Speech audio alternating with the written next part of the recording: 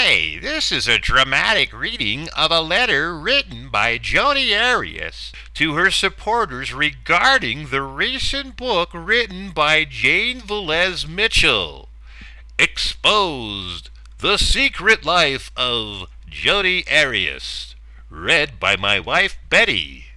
Come on, Betty.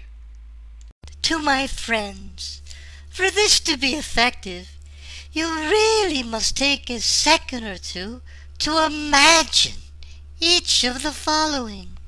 Imagine this for a moment.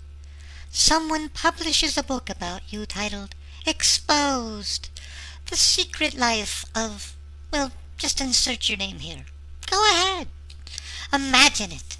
Say the title out loud with your first and last name. Well, okay, The Secret Life of Chuck Sampson. Oh, boy. Feels gross, doesn't it? Ew!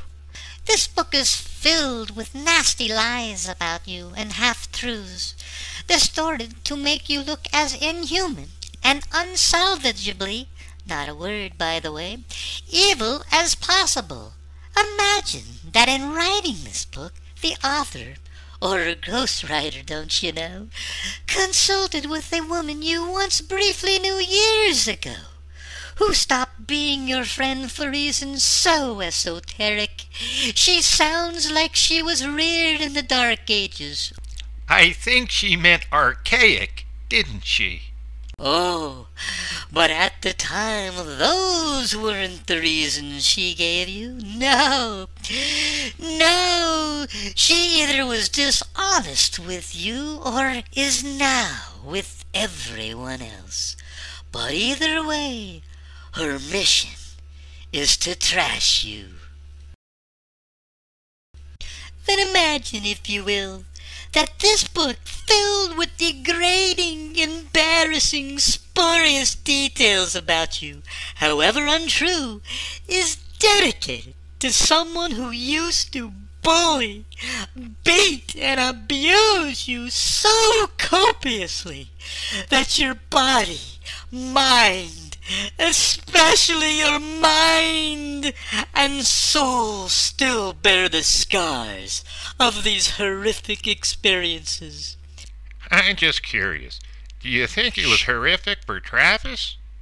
Imagine also that a portion of the book's sales are donated to a so-called legacy fund bearing the name of the abuser, founded by people whose burning, twisted desire is to watch you die. Die! Now, there isn't much you can do about this book, except to mourn it as a tragic, unnecessary waste of trees, and keep stepping. But wait, there's more. Now imagine this. I am your self-professed friend and supporter, but I buy this very book, Exposed: The Secret Life of, again, insert your name here, thereby instead supporting all the above and throwing money into the fund named in honor of your abuser, and enriching the very people who want you dead.